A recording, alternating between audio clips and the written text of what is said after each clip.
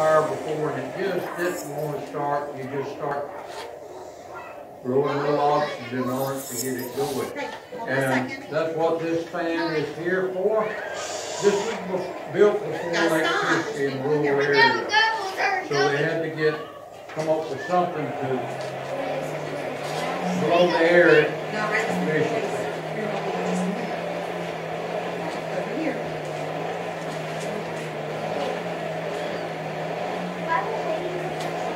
Y'all have any questions? Raise your hand.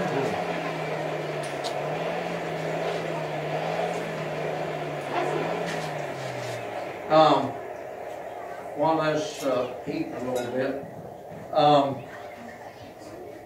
I think it's very important to you to know the most 3 dangerous things there is in the world, all natural. Can y'all think of 3 dangerous things? Yes. Fire. Fire. Great. Anybody else? Water. Water. One more. Wind or What you said? wind or earth. Natural disasters like earthquakes. Wind, fire, And water. water, and wind. How many of you have experienced a hurricane? We're still trying over the hurricane, aren't we? A lot of stuff. Fires. How many of you have heard fires that are out of control?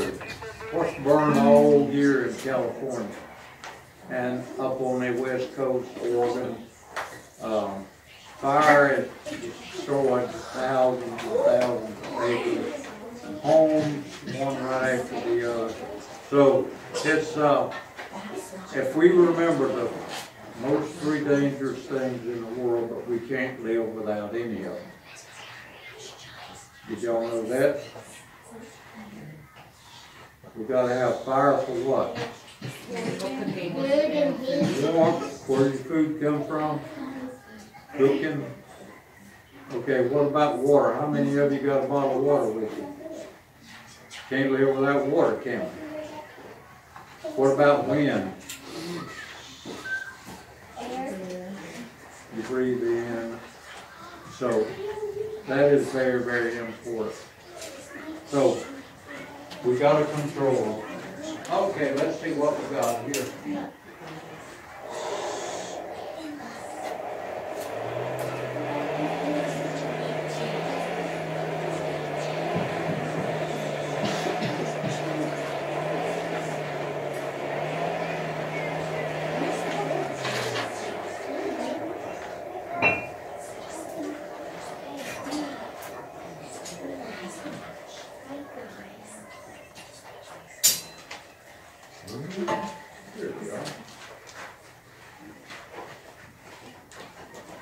Y'all have any questions? Sometimes I do 2 things at one time.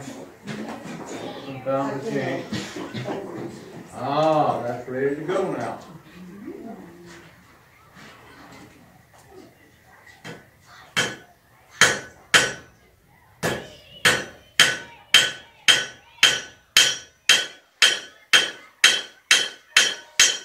We'll get this finished and pass it around. And we'll let one of the school teachers take it back to school with them.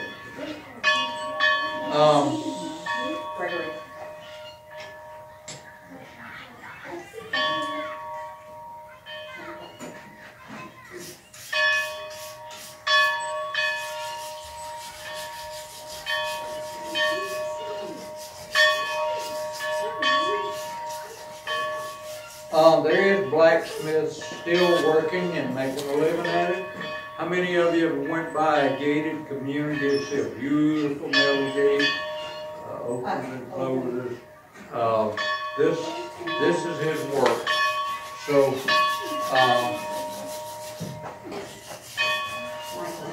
there is a group in Florida called the Florida Blacksmith Association, and it's very active. I think there's 400 members in it. give or take a few. And we teach blacksmith classes here in the wintertime. I think 1st of December we start.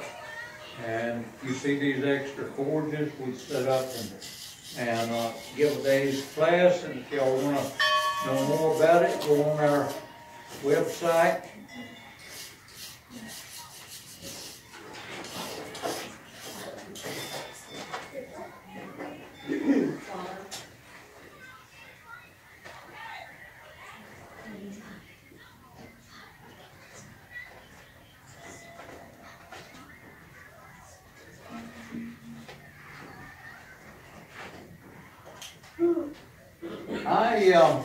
As a kid, when I was growing up, there were several blacksmiths around.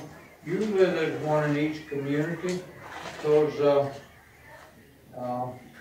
the people need stuff made out of iron, and to fulfill the function that they need. And after World War II, it began to phase out, because they had machines, come up with machines during the war, put a piece of metal in, and they'd stamp it and it'd come out, one right after the other. Mass production. And it fell dormant for many years, and then all of a sudden, interest started again, and it's evolved now to this pretty national organization.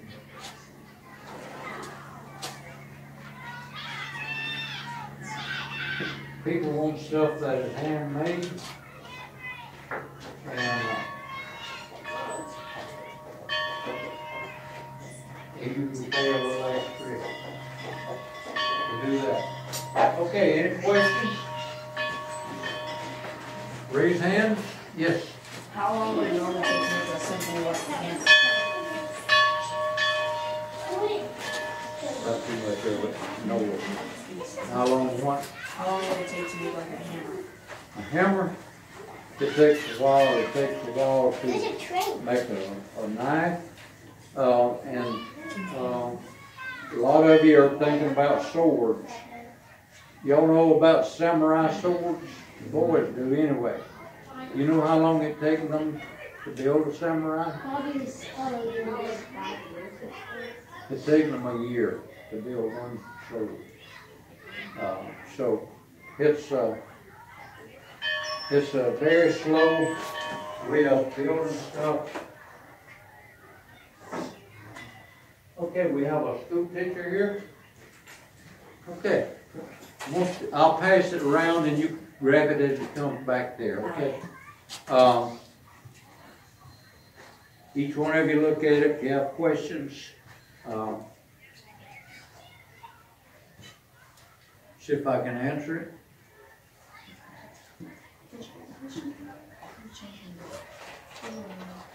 What do y'all like about a field trip? Anybody? Yes. Now you're going to have to talk up. I'm old and hard to hear it. Like learning stuff with your friends. Okay. Anybody else? Yes. Seeing stuff like the first time and learning new stuff. Great. Some of this stuff will not last very long, but I want y'all to think about when you get home what you have learned here today that's important that you would like to carry with you the rest of your life. One of the things that we do here and try to pass it on is help each other. We're getting to the point in our life now that nobody helps each other. And back then, when I was a kid, you had to help each other to survive. There were no tractors in this area. There was mules. And if you lost a mule, you really had lost your way to make a living. There was no money hardly to speak of. When the people farmed around here with their mules, they raised enough grain to feed their mules, feed their cows, and feed their hogs. And what do you do with all them things? Why are they important? Why is a mule important? Why is a mule important? He pulled the plows to make crops. What else do you think was important? It's the way of transportation. Somebody help me, I can't. Transportation. Yeah.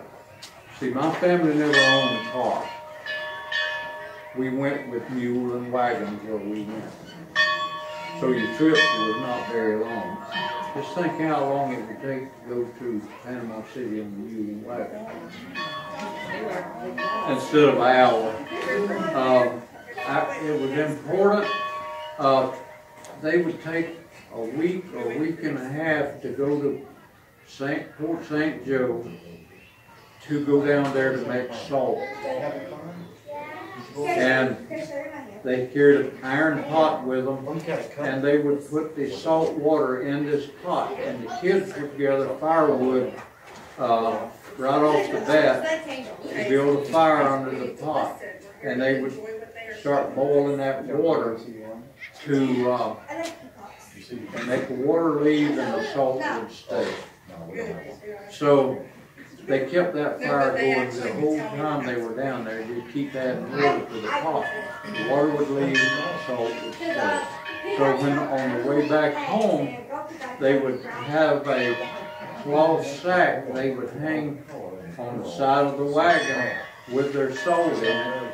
And they would carry down to Port St. Joe sweet potatoes, cured ham, bacon, and they would swap it for salt millet and bring back, because all those things would keep for a while without refrigeration. You did not have no refrigeration.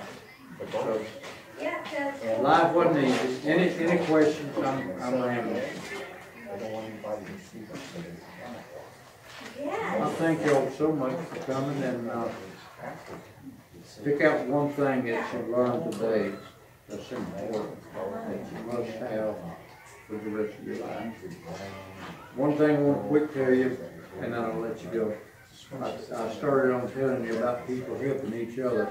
Our neighbor, a lightning struck their barn where the mule and milk cow were, and it burned the barn down where he had his corn, killed his mule, killed his milk cow. So my daddy really felt bad about that, so he got on the old mule, and he spent about a week riding from home to home and telling people about the incident. And he collected $50 that week to help the man get another mule and help him get back on his feet. And the man, when he carried it to him, he broke down and cried because he was at the end of the rope. He didn't know what he was going to do. So there again, helping each other a little bit means a lot. So help people as you go along, and it'll come back to you tenfold. Y'all know what tenfold is? 10 times more than you give. And thank y'all so much for coming. Remember one thing today that you learned you're going to keep. Thank y'all. Thank you.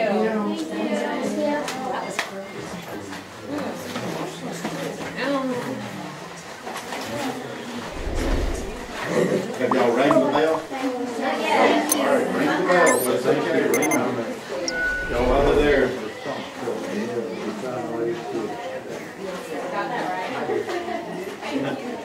Yeah.